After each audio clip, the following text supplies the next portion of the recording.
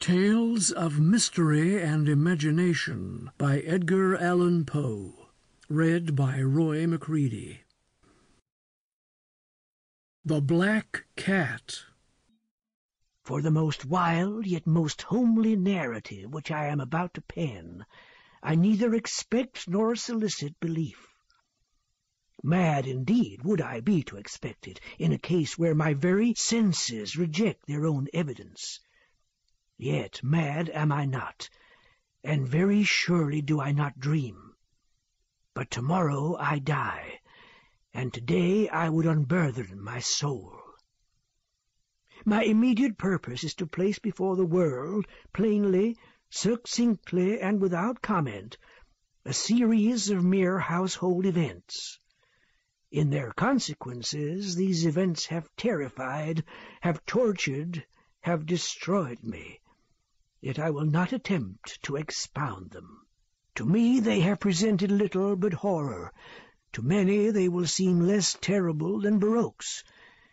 Hereafter, perhaps, some intellect may be found which will reduce my phantasm to the commonplace, some intellect more calm, more logical, and far less excitable than my own, which will perceive in the circumstances I detail with awe nothing more than an ordinary succession of very natural causes and effects. From my infancy I was noted for the docility and humanity of my disposition. My tenderness of heart was even so conspicuous as to make me the jest of my companions. I was especially fond of animals, and was indulged by my parents with a great variety of pets. With these I spent most of my time, and never was so happy as when feeding and caressing them. This peculiarity of character grew with my growth, and in my manhood I derived from it one of my principal sources of pleasure. To those who have cherished an affection for a faithful and sagacious dog, I need hardly be at the trouble of explaining the nature or the intensity of the gratification thus derivable.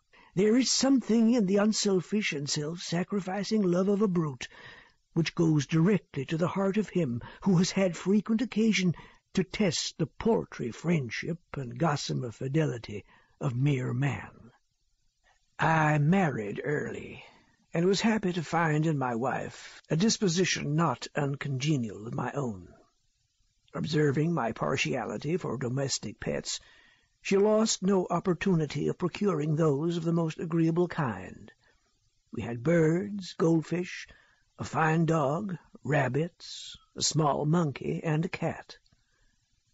This latter was a remarkably large and beautiful animal, entirely black, and sagacious to an astonishing degree.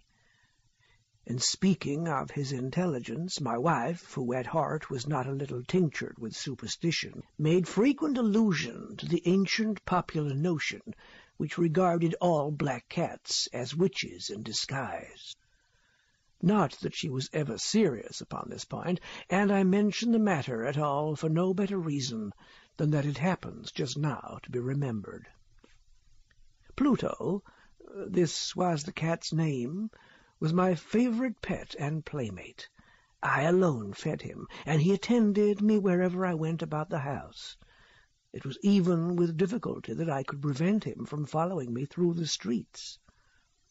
Our friendship lasted in this manner for several years, during which my general temperament and character, through the instrumentality of the fiend intemperance, had, I blush to confess it, experienced a radical alteration for the worse.